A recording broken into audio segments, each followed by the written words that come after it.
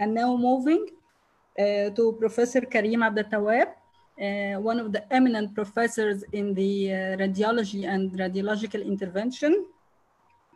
I believe he is coming lately to Egypt. Thank you for having you with us, Dr. Karem, and please start. Thank you very much, dear doctor, for the kind introduction. It's always a pleasure being here. I'm currently, can you see now my presentation? Yes, it's okay. Okay, thank you very much. I will be talking about interventional radiology in pediatric ICU, and it has been a long-term collaboration between us in Ain Shams University, between the interventional radiology unit and the radiology department, and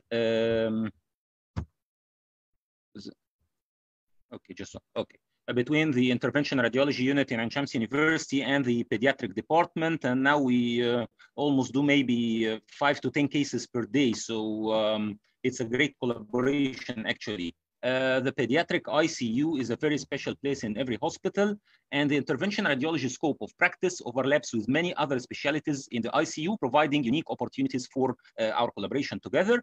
The pediatric interventional radiology has markedly flourished over the past decade due to the increasing development of imaging equipment with smaller devices and technical innovations, leading to better care specific for the smallest patients. So how can we as interventional radiologists help you? I will be talking about 4 entities. Of course, there are so many entities, but these are the critical care entities, which are the feeding tubes, the tapping and drainage tube placements, the venous access placement, and the vascular embolization. So about the feeding tubes. As we all know, enteral nutrition is always preferred to total parenteral nutrition to provide feeding in various clinical settings in the pediatric ICU. It is less expensive, it is safer, it maintains nutritional, metabolic, immunological barrier functions of the intestines. We have 2 types of enteral nutrition, the pre-pyloric and the post-pyloric. The pre-pyloric is the gastric feeding, and the post-pyloric is for patients with intractable vomiting, for example, where we need to put jejunal feeding tubes. Each one of the 2 types have 2 subtypes: the short-term feeding tubes, the nasogastric tube and the nasojejunal tubes, and the long-term feeding tubes, which are the gastrostomy or the jejunostomy tubes. Here is the RILE or the nasogastric tube. It has the disadvantages of being inconvenient to the child if the child is conscious, high risk of aspiration, naso and oropharyngeal infections. Also, it is short-term and the infections increase when we put it for a long time. So is there a role for interventional radiology? Mostly not, actually, but I've been asked many times, especially in patients with stenosis or esophageal stenosis and such stuff, to put, it is safer to put the RILE under fluoroscopic guidance, but actually this is not always the case. Those are rare cases, but we might have a role. However, in gastrostomy tubes, patients with neurological dysphagia, like those with CP, amyotrophic sclerosis, those with markedly underweight and malnourished might totally benefit from a gastrostomy tube to inject food through. It is percutaneous, it's a very small opening and needs much less time to place compared to surgical and endoscopic gastrostomy. And we actually have 2 types of gastrostomy tubes, the pull technique or the retained gastrostomy tubes, and the push technique gastrostomy tubes. These are the types of the pull technique. The pull technique depends on having a mushroom head, what we call the mushroom head, and we pull it through the patient's mouth to be fixed through the skin to come out from the skin. It has so many advantages. It is much more durable. It might remain for more than a year, and it is self-retained. It doesn't need anything to fix it to the stomach or to fix it to the anterior abdominal wall. However, the proper kits are not always available in the market I'm talking about children. They are always available for adults, but we are talking about for adults, it's a 24 French catheter. In children, we need 12 or 14 sometimes, or many times they are not that available, and it is much more difficult to apply, especially in younger children. When we are having a neonate or something, sometimes it's very difficult, and it might be more injurious and having more aspiration and infection. And more importantly, the patient should be moved. It needs fluoroscopy. You cannot do this by ultrasound alone. As my dear colleague Dr. Shaimaa just said, ultrasound is a bedside, so anything that can be done by ultrasound alone, it's a bonus for us or a benefit for us. Here, this needs fluoroscopy. Here is some technical steps. This is a very interesting technique. We fill the stomach with air, and then we go through the Ryle with the Dormia basket. That was a 15-year-old child or adolescent, we can say. Then we go with an angiocast through from the skin percutaneously through the Dormia basket. And then we put a BIFID guide wire, a specified BIFID guide wire. Then we get the guide wire out of the make a knot, and then pull the knot pulled again through the patient's nose or mouth to be retained by the stomach. And then we inject contrast medium to ensure the place in the stomach. We also have the push technique gastrostomy tubes. The push techniques has mainly two main entities, the balloon tubes and the pigtail tubes. This is the balloon tube. You can see it is retained by a balloon, and this is retained by a pigtail catheter. It is less injurious and easier to apply. However, also the kits are not usually available for children. It is less durable and more liable to slippage, and it is not self-retaining, so better we can use something that's called a T-fastener for application, which is an extra cost. And also needs fluoroscopy, so we cannot do this solely in the pediatric ICU. We have to move the patient to the interventional radiology unit.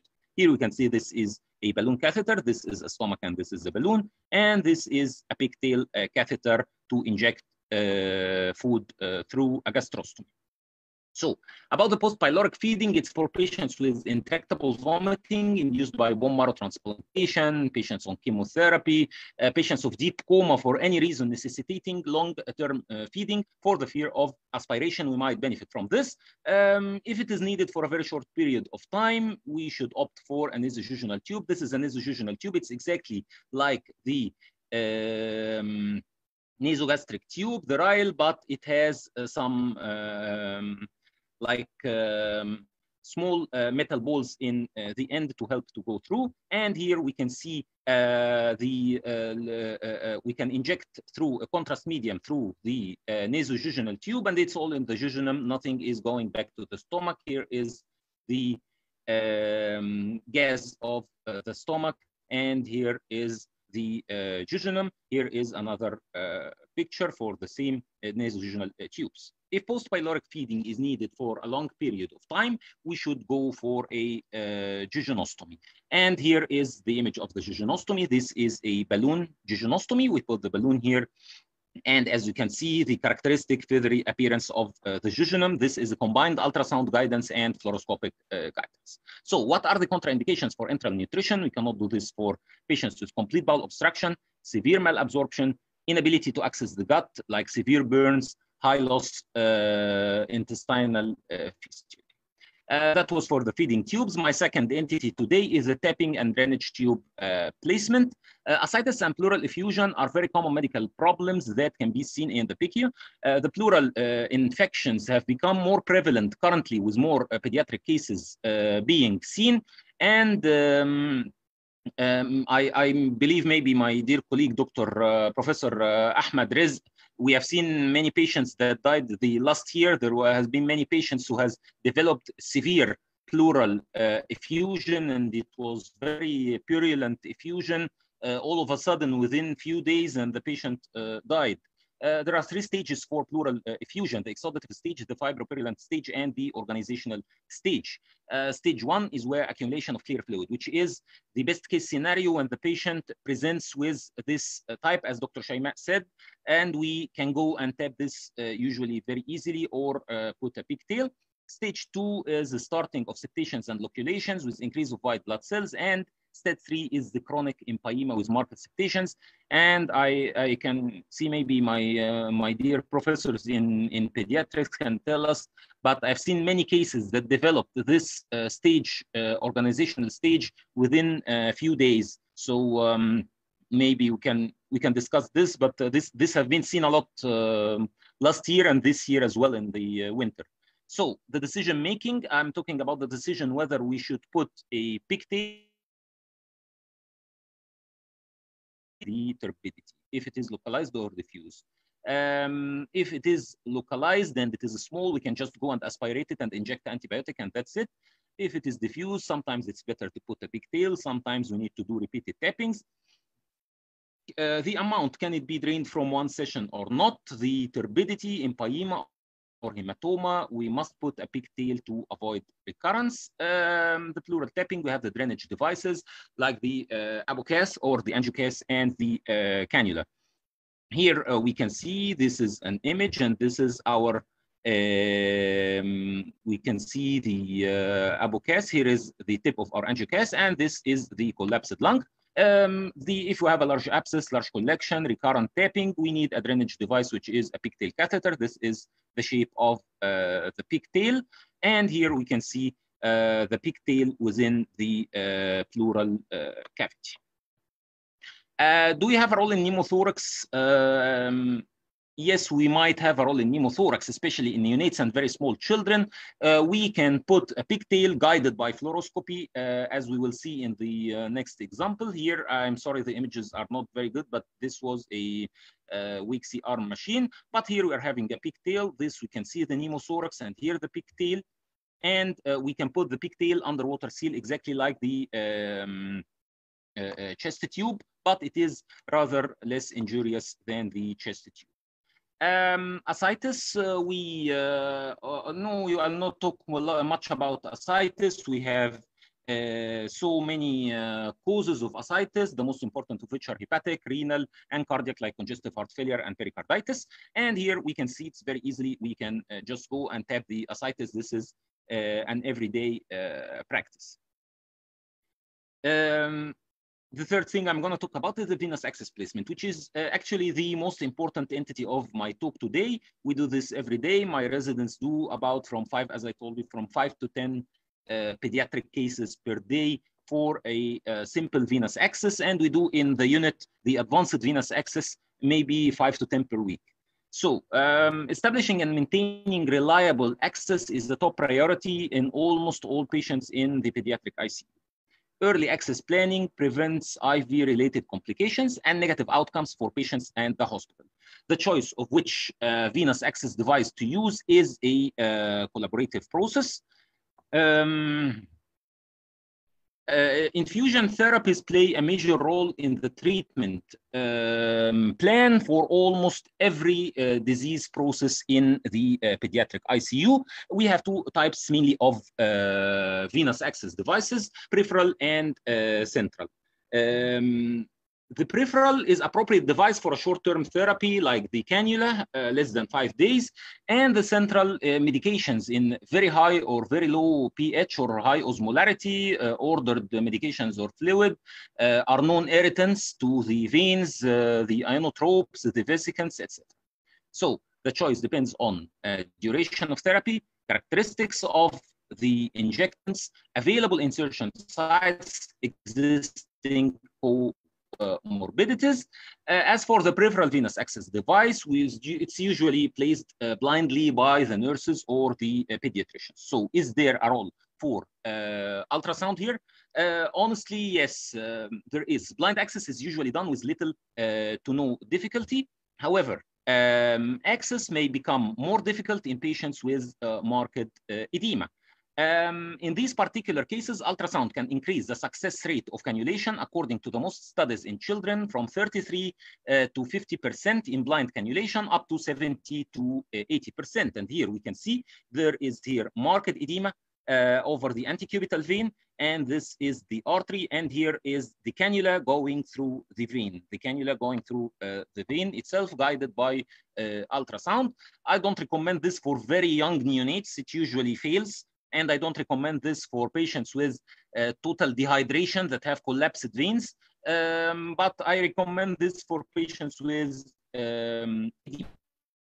complications. The peripheral access complications have similar complication rates to the blind approach. The secret of low complication rates is improving first attempt success, and the lower number of punctures, the less complications might happen. Complications are usually simple, like hematoma, thrombosis, phlebitis, cellulitis, and extravasation. So about the central venous access devices, they are used in children needing a venous access for a relatively long period of time, or with drugs with very high or very low pH and with high osmolarity. They are indicated for hemodynamic monitoring, administration of hyperosmolar agents, hemodialysis and plasmapheresis, and the lack of peripheral access. So we have actually two types of central venous access devices, the tunneled and the non-tunneled. There is a third type, which is the implanted, which is the porta-case, but it's not, we are not talking about it in this particular presentation because it's not for an ICU patient. The non-tunneled catheter, it's like the central line and the mahukar. It is direct venipuncture through the skin to the selected vein, peripherally inserted central catheters, and percutaneous central catheters. The peripherally inserted, which are the PICC lines, peripherally inserted central catheters, we put it through the hand of the child, the arm, and we go, the tip of it comes to the superior vena cava, and the central venous catheters are inserted at or above the antecubital space and then advanced until the distal tip of the catheter is positioned at the superior vena cava or superior vena cava and right atrial junction. This is the PICC line. And the non-tunneled percutaneous central venous access devices, we have the central venous catheters, or the known for everybody as the central line or the center. We use the internal jugular, subclavian, or femoral, single, double, or triple lumen. This is the central line. Large vessels are easily visualized with ultrasound, no matter the size of the baby. Differentiate arteries from veins. Veins are non-pulsatile and compressible. Here we can see this is a single lumen central line, as we can see within the internal jugular vein. And we have the mahukar when we need to have a high flow injections or to do hemodialysis. And here we can see the mahukar. We can see it is much wider compared. The central line is only from here to here, and the mahukar has a much wider diameter, as we can see here. As for the complications, these complications are usual, especially when we are doing a huge number of cases. That's what we do. There are immediate, like the pseudoaneurysm, the malposition, the hematomas, arrhythmias. Pneumo or hemothorax are not very common, thanks God. And the distance, like the pneumo or hemothorax, which are usually, this doesn't happen, it's very rare. Arrhythmias, it's common, skin infections and bacteremia, and stenosis or thrombosis of vessels. The question here is this a bedside that we should always do with, as I showed, with ultrasound only, or we need to have fluoroscopy? I believe as much as possible, we need to have fluoroscopy. This might not be always applicable in the pediatric ICU. However, if we can do this, we should do it under combined ultrasound and fluoroscopic guidance. Why? Because of this, we can see here, I had a video for this, but I have a rather slow connection because it's too late at night. Here we have this is a blind application. This was not done in our department, but it came to us that was a 12-year-old child. We have it's coming from the right internal jugular, and it went to the other side to the left subclavian. So we simply just removed it and put as we can see, a wire, and we applied it safely. So I believe we should, if we can have the patient to be done under fluoroscopic guidance, it's much better. The tunneled CVC or the permicase, it is tunneled under the skin to the vein of the neck or chest, and the cuff near the exit site anchors the catheter in place, and it is used for long-term hemodialysis. Here is the Dacron tip, as we can see. The technique, we should always here combine X-ray with ultrasound. This is a must. Why?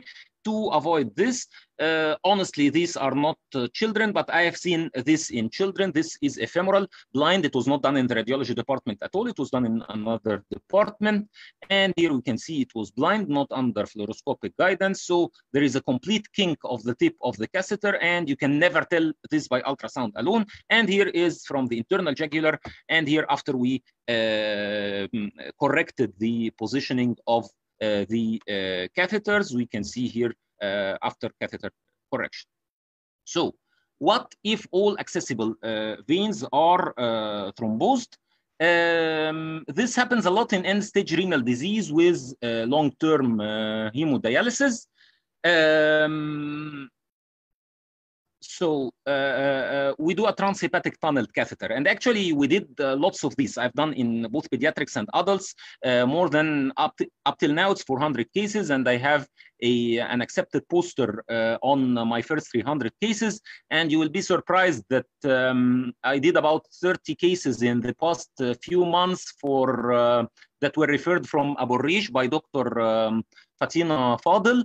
Here we just go by ultrasound, and we need fluoroscopy here. This is the hepatic vein, the right hepatic vein, and this is introduction of the wire, and then we apply the permicast directly to the right atrium through the hepatic vein. It's a very easy, very durable procedure, and I published it. It was not published, but it was accepted as a poster before in the pairs.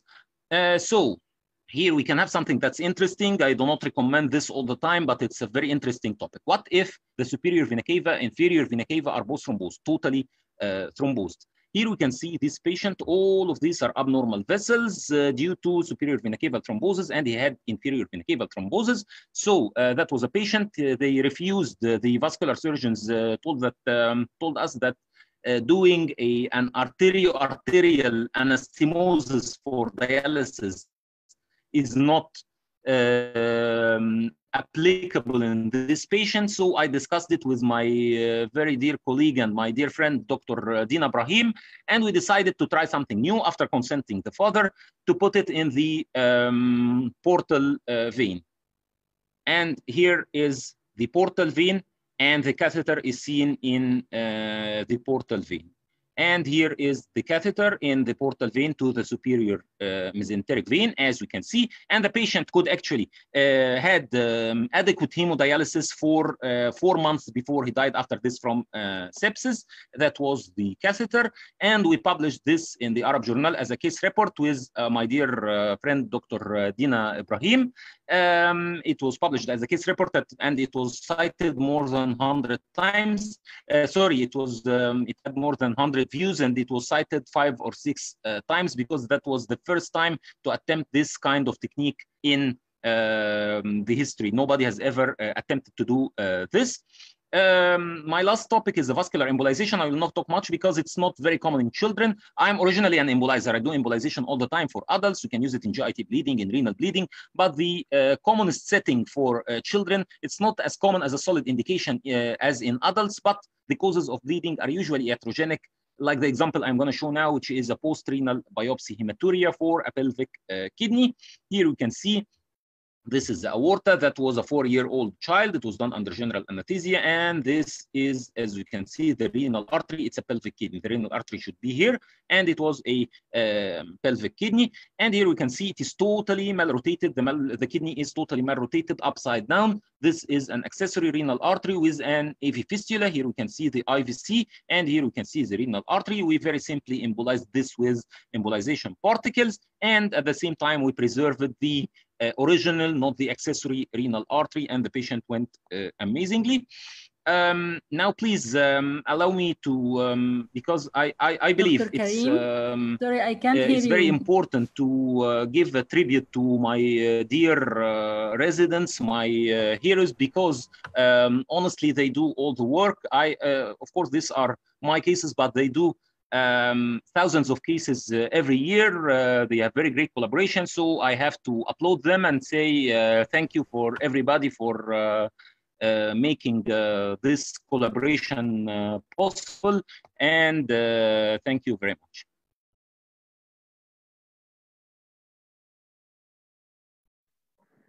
Thank you. Thank you, Professor Dr. Karem Abdeltawab, for your nice Thank you, elegant... Professor Dr. Karem, for really an interesting and comprehensive talk.